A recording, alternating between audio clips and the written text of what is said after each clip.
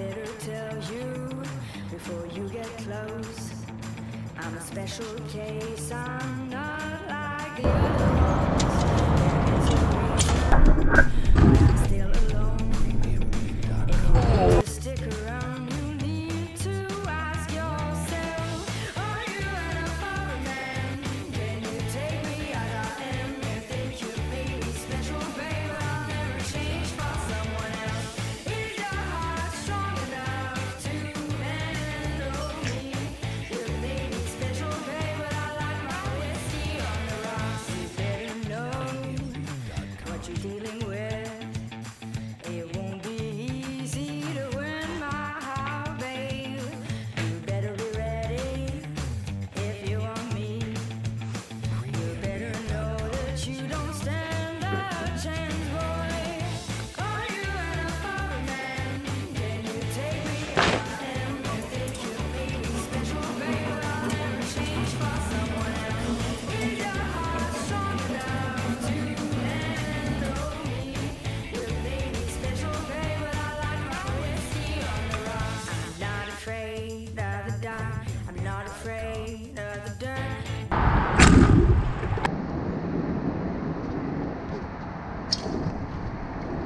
Oh yeah!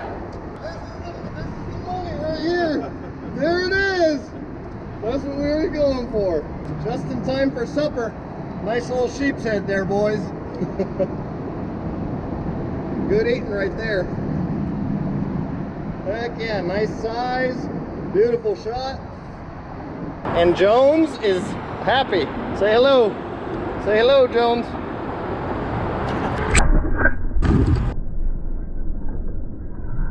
The Florida boys do it.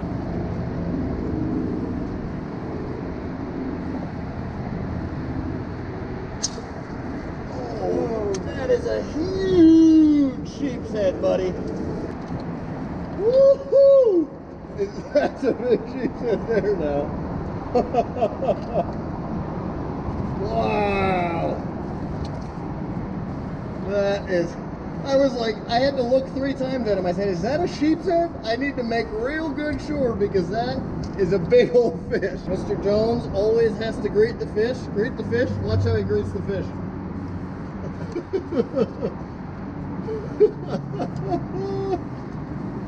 All right, well, you guys may have guessed what we're out here doing. We're out here bow fishing. Told the qualified captain I'd take some of his gear out here and do some cool stuff. Give him a little bit of give him a show and rep his gear. He sent me some gear and we're out here showing you how we do it down in Florida, how the Florida boys do it. I spent $30 on this bow. I got it at a yard sale in North Carolina. It's an old deer hunting bow from the 90s, okay?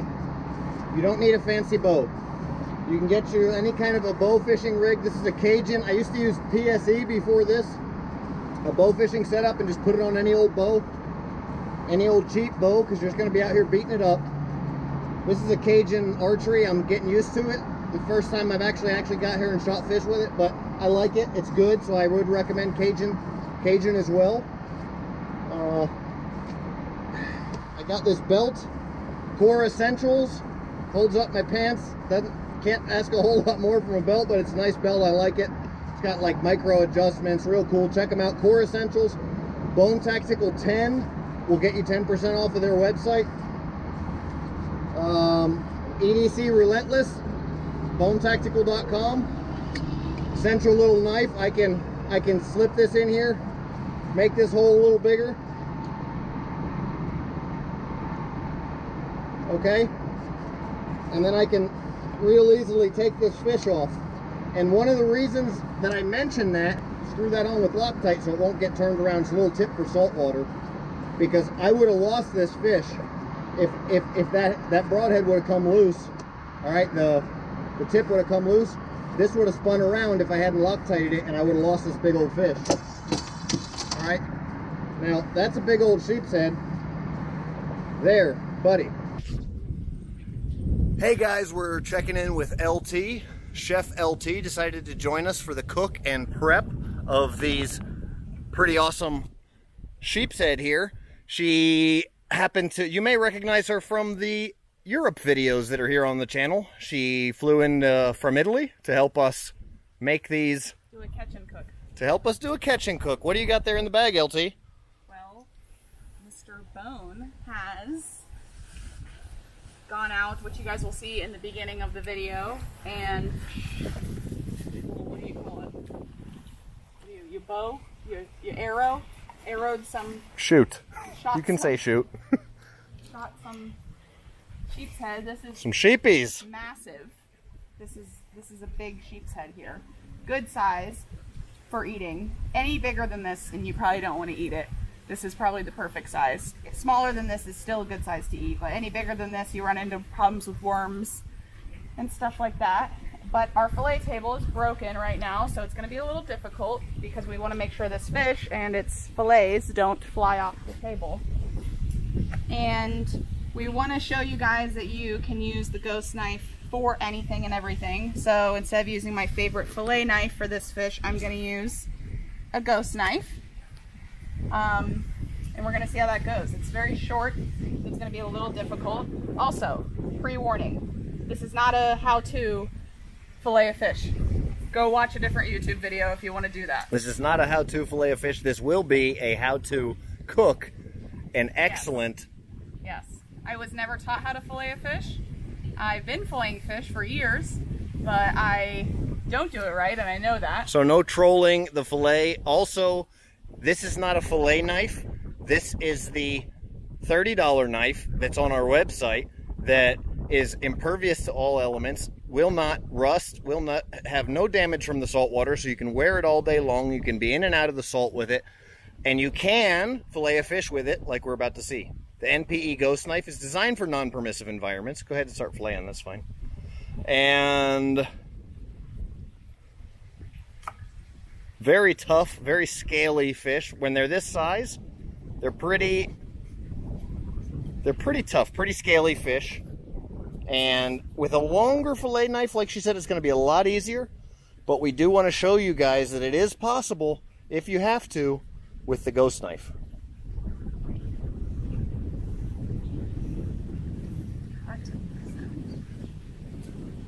Make your hole and then it's easy. So it looks like she's cutting along the top there. Basically right along the top. That's where the meaty part is.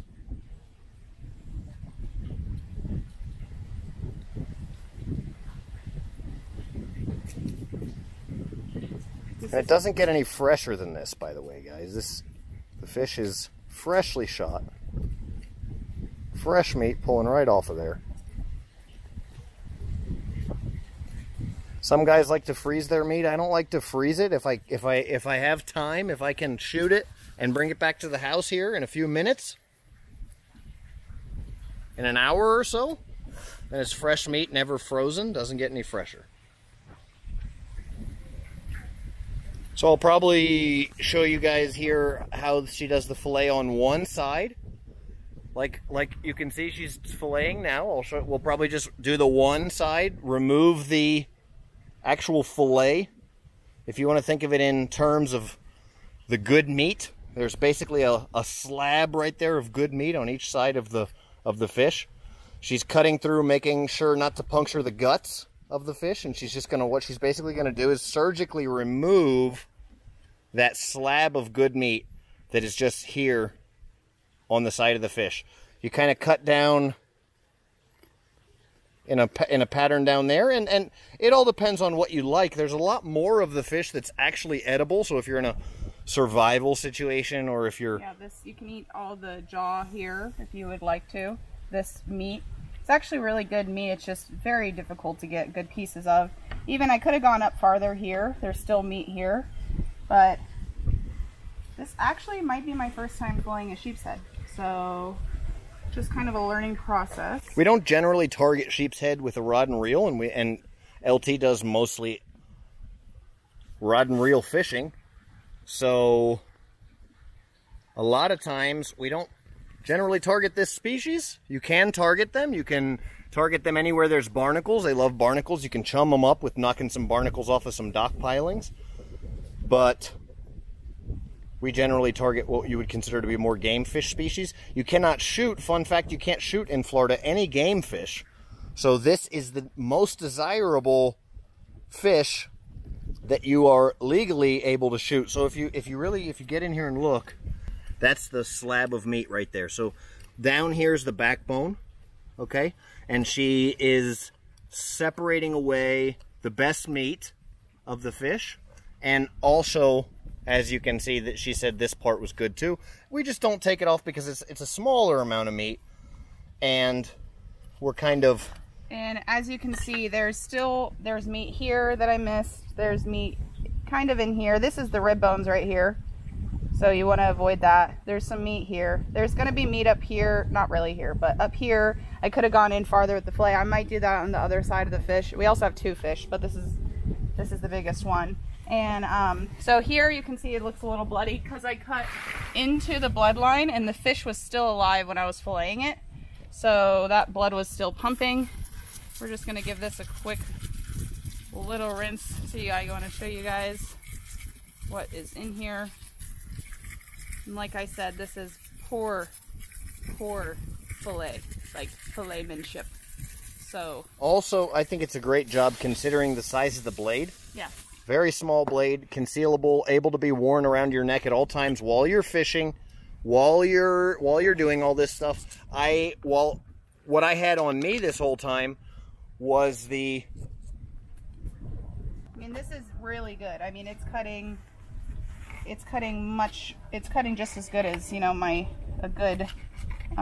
a good fillet knife would. The difference is a fillet knife is a flexible blade. This is ceramic, so the blade itself is not flexible. This is no less sharp. The ghost knife is no less sharp. It's just not quite as flexible and not as long. The biggest difference is the length of the blade. This is just not anything we can do anything with. So your fillets, when you cut a fish, are going to look kind of like this. It's going to have a little, it's not going to be a perfect line like that. So get rid of that, feed the dock fishes, and then you want to just double check that you cut in the right spots. So this is perfect. There's no bones in this piece here, nothing over here. This is actually a really good fillet. So this right here is actually from where Greg shot this one. This is kind of where the arrow went through, and actually that's kind of nice for me because I can use that as the start to skinning the fish. So when I like to skin the fish, I try to just grab, it's nice because I have nails right now and I can grab the skin. And what she means by skinning it, she just cut the meat off, but there's still all of the scales that are on the other side of this fish here.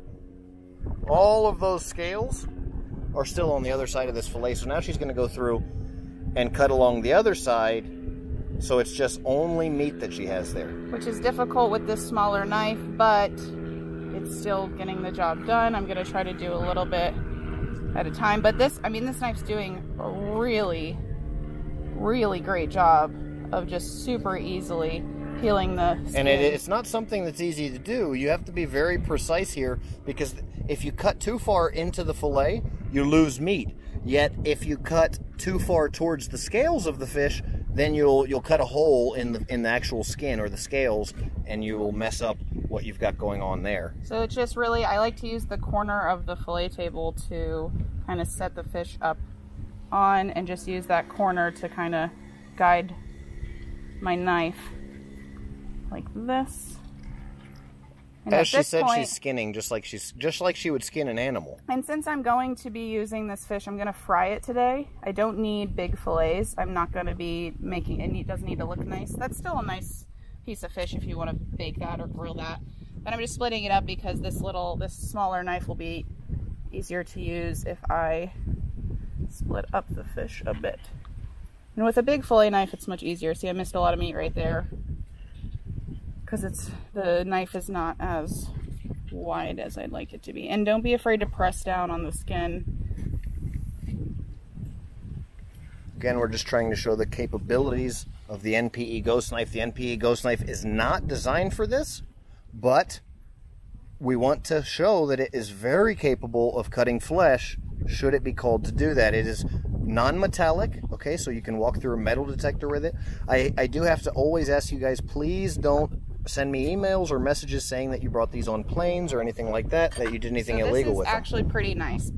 I mean, there's some meat here we missed. That's just because of the width of the knife. But, I mean, it did get very nice and close. There's no meat right there. Feed that to the fishes. And I'd like to point out that this is the bloodline of the fish right here. And that some people will cook this whole piece. And I personally don't like fishy tasting fish. So I'm going to go ahead, because that's where the fishy taste kind of comes from. If you don't like a piece of fish that someone cooked, a lot of the times it's because that bloodline's in there. So this bloodline, sometimes you can cut, you know. So that's the fishy taste? That's where the fishy taste comes from, the blood? The bloodline, I think, is if you cook this piece would be very fishy. Interesting. So I like to cut it out of my fish, and so that's nothing you need. But people do, some people don't mind it and will still use it. So this piece is still a fine piece, but I just like to cut all the, you know, trimming some of this off that was nearest the skin, cut that off. Any of the blood on the fish will really help your fish taste better. And I mean, we're going for taste right now. You know, if you're surviving, you're not. So you want to get the most of the fish you can. Again, we're throwing away a lot of edible meat. Not a lot of edible meat, but definitely edible meat. And we're just taking the very choice parts that we like to eat out of this fish.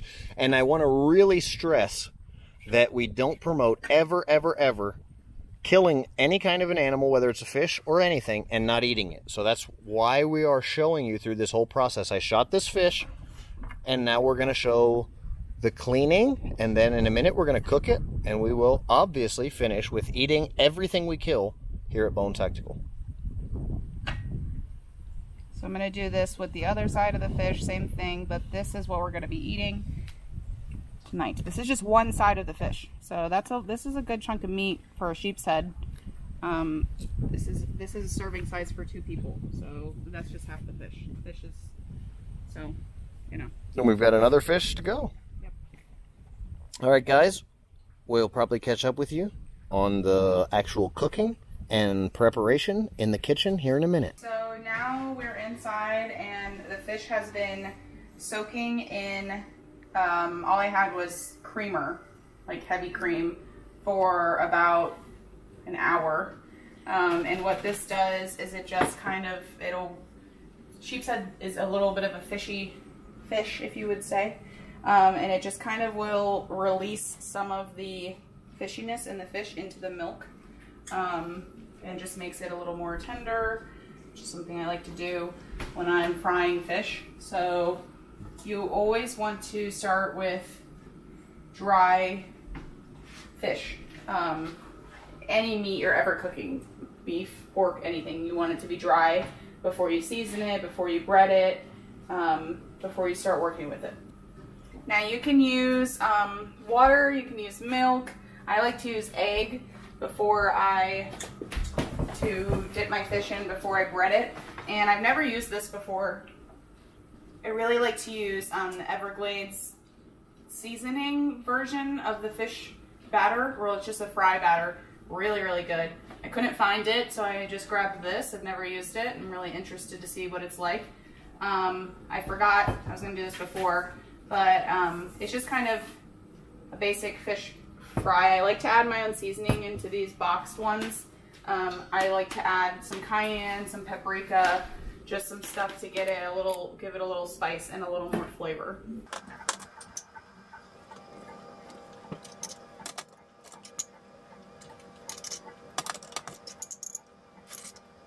Okay, and then just give that a quick mix. Okay, so the batter's ready. I'm gonna use the egg now. 3 eggs for this much fish is kind of an overkill. You could just use 2. But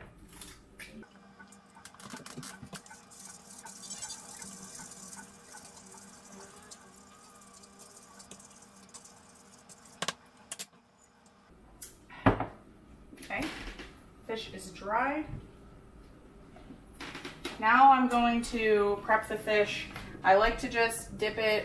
I'll probably just dump this whole thing on here, coat it around in egg, shake it off a little bit, put it in here, and just toss it just the easiest way. You can do it individually if you'd like, but it takes a lot of time. It's not worth it. So yeah, that's what I'm gonna do now.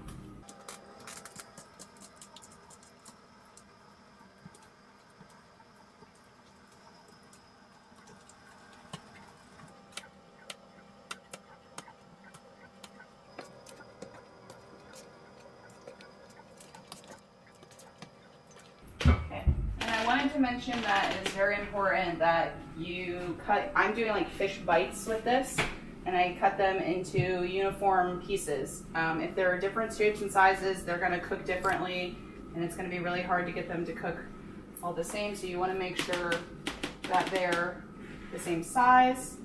And like I said, this is overkill with the egg, even overkill with the batter. So you could use probably half the amount of batter, which I used the whole box. Could have used half the box for this amount of fish. And then I'm gonna come over here, set this back here. And very important too, you wanna make sure your oil is at the right temperature, or else you will burn the fish. You want it to be around 350, 375. And we're gonna be around 350, 375. Which is perfect. It's very important that I like to use a cast iron pan, but you want to let your pan preheat for probably 15 minutes with the oil in it before you start frying your fish, so that it stays at the same temperature. It's not fluctuating, cooking the fish differently. Okay, so I have my plate here ready with paper towel on it to catch the excess drippings once I'm done, and I'm gonna start placing the fish in. You wanna make sure you don't overcrowd the pan. That's it.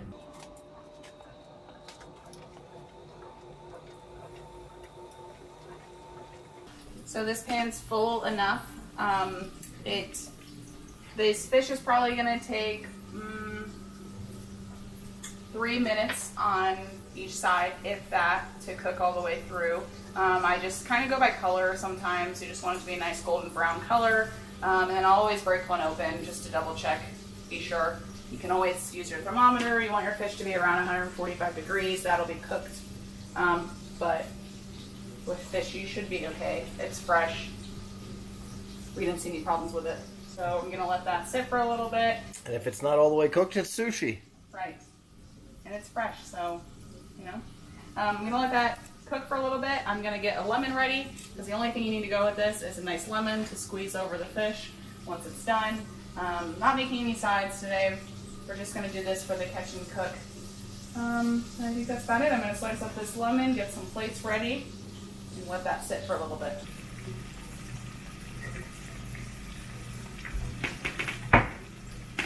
So I always save part of the bloodline that you guys saw me cut out earlier for Jones. I don't bread it or anything. So this is actually a really good example. I have this little piece of the bloodline cooking for Jones in here.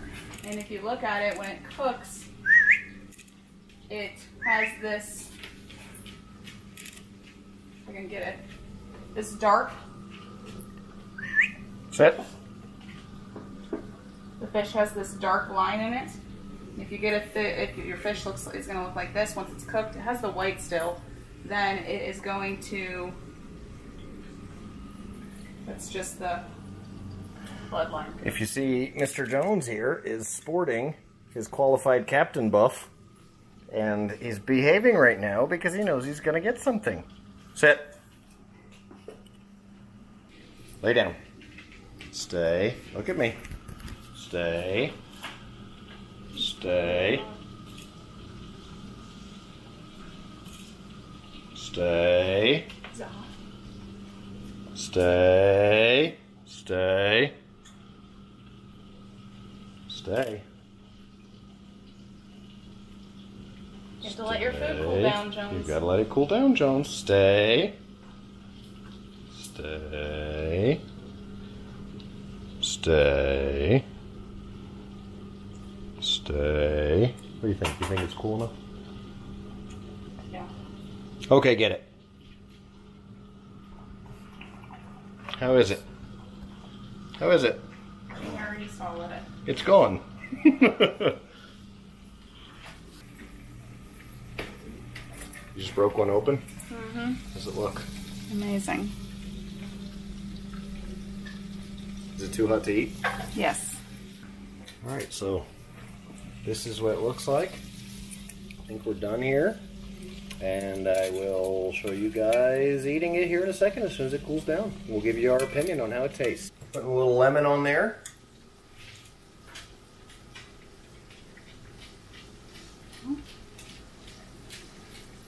Sheepshead. I think it's our first time each trying sheepshead. Yeah, first time. Cheers. We don't fish for sheepshead. Like we said, it's a great. It's probably the top eating fish for bow fishing, but it's not something that we regularly target because the type of fishing that we like to do. Jones is going crazy over here trying to get a piece now, but it's a lot more fun to target with the bow. But let's try it. All right. Oh wow. So good. It's amazing. The milk really helps draw out the fishiness. It's not fishy at all. There's no fishy taste. I'm not a big fish eater, and tastes like snapper. it's just a clean. It's like chicken fingers, but they fall apart. It's like much lighter and thinner, and obviously healthier. It's a beautiful white fish. Beautiful, beautiful white fish. So, give it a shot, guys. Thanks for watching. Let me know if you want to see more shooting cooks or catching cooks in the future from Bone Tactical and Bone Outdoors. If you guys are not following Bone Outdoors, make sure you follow Bone Outdoors because this is where the majority of these type videos is going to live from now on. Okay, I'm getting Bone Tactical YouTube is going to be doing more of the tactical stuff here in the future, and Bone Outdoors is going to be doing a lot more of the outdoor stuff. So if you like this kind of video, make sure you follow Bone Outdoors. Head over and give me a follow over on the other channel. It's another YouTube channel called Bone Outdoors. Thank you. Thanks for watching. To help support the channel, follow these channels, share these videos with your friends, comment, get involved. That's how we can afford to keep these videos coming. You know, we take our time, and the camera gear is expensive and all this stuff, you know, doing this. So LT is extremely expensive to work with. So thank you for watching. Bone out.